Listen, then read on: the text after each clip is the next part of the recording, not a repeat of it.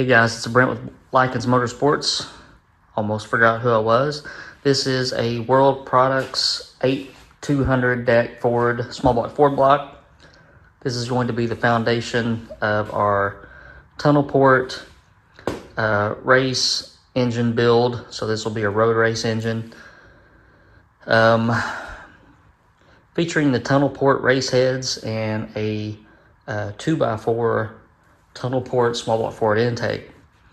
So the block was machined and then had to go back and do some touch up because our these are DLC coated tool steel solid flat tappet lifters. They were about a half thou too big on the OD, so we had to go back and rehone all the lifter bores. But now we're back in action. And last time I messed with this, we did all the rod bearing clearance checks.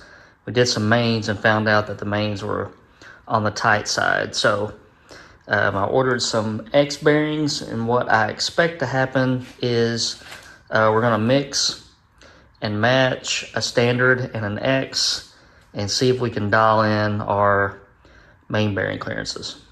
So let me flip this thing over. Well, let me start here. Give you guys a tour of the block. They're extremely beefy. They got lots of material everywhere for strength. So we did a nice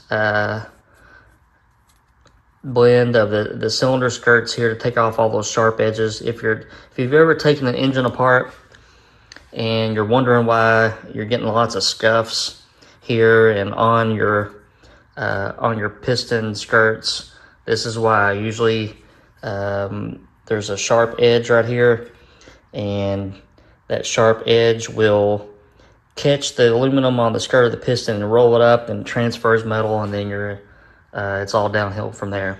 So this is a pretty hot item on your block prep list. Deburr the bottoms of those cylinder skirts, or yeah, the bottoms of the cylinders. We've already got our coated Durbond cam bearings knocked in. Very beefy on the mains. So doweled inner bolts, splayed outer bolts. Even the front cap and the rear cap are 4-bolt. So this thing would take whatever horsepower you wanted to throw at it, I'm sure. This will be a dry sump engine, so I don't have the nipple in here yet. Instead, we'll use this Peterson dry sump. Since it's a dry sump engine, we'll use this adapter that I've got on old Triple J, and we'll get that in here. Got our brass freeze plugs knocked in. All of the letters are facing the correct way. That's just me being anal. It doesn't have to be that way. But if you're gonna knock them in, you might as well knock them in all together, right? Make it look good. So let me get this rolled over. I'll show you the top end. So lots of extra feeds for dry sump applications. You can feed to the port here in the back, or you can feed in through this port. So there's several ways of going about it. I tapped these holes. I actually drilled and tapped them, and depending on where the head is in relation to this fitting right here, that'll determine my plan of action for either plugging these or putting a little short standpipe in there or not. So waiting to get the heads back, and waiting to get the heads back is waiting on some custom bronze valve guides that are still not completed. So be waiting on those. But everything's real beefy. The block has these extra bolt holes at the top and the bottom, and there's only a few small block Ford heads that would actually take advantage of that. Most just use the standard 2, 4, 6, 8, 10 bolts per side.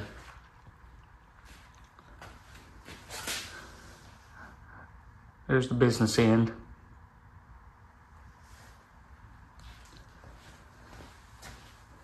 The World block uses some small block Chevrolet lifter bore restrictors. So those have, it's like a, I should have taken a picture. Actually, I did take a picture. I'll show you here in a second.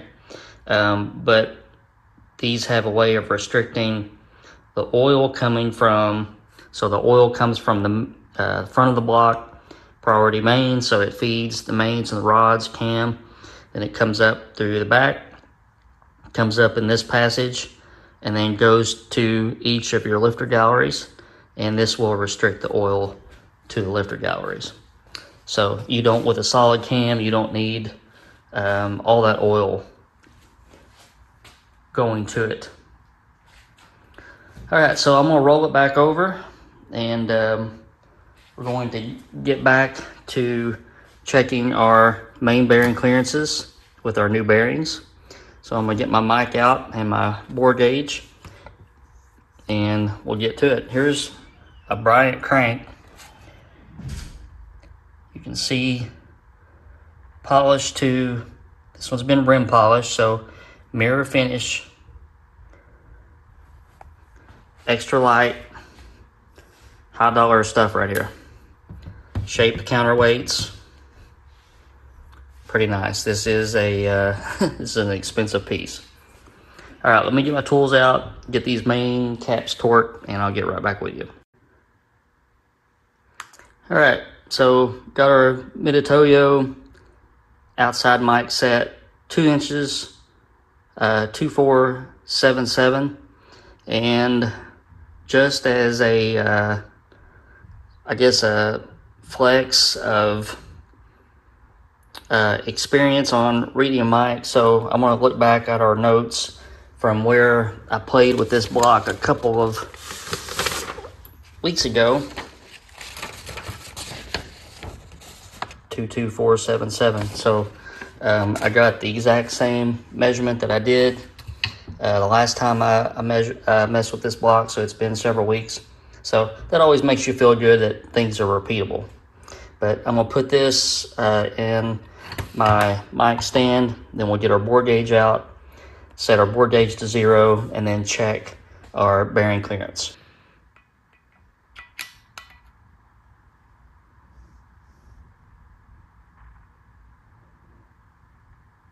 So we're getting 2.5 thousandths on that front bearing. So I recorded that, and I recorded that I used a half standard and a half X. So since we've got our rear main cap tightened, torqued, then we can check it as well. And as you would expect from a $5,000 crankshaft, the front and rear are within just a few tenths of each other, and this is from where I measured it several weeks ago, so same dimensions. Since my bore gauge is already set, then we can just walk this over.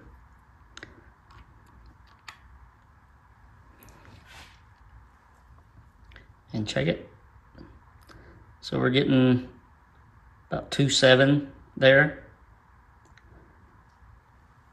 So we're going to leave that where it is.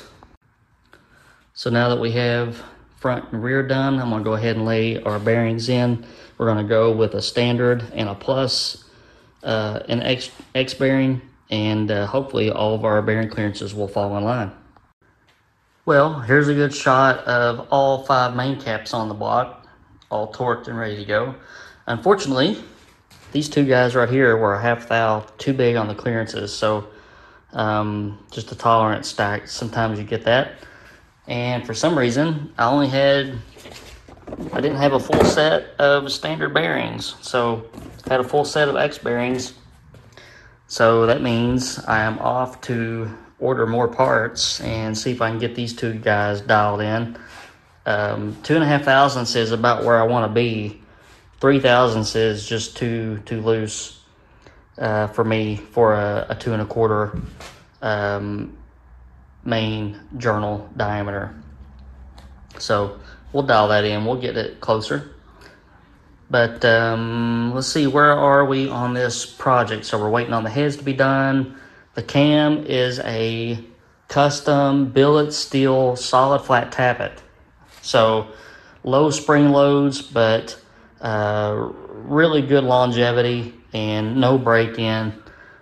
Pretty expensive, but it's a good way to go, especially for a race motor like this. And I went that direction because of the tunnel port heads.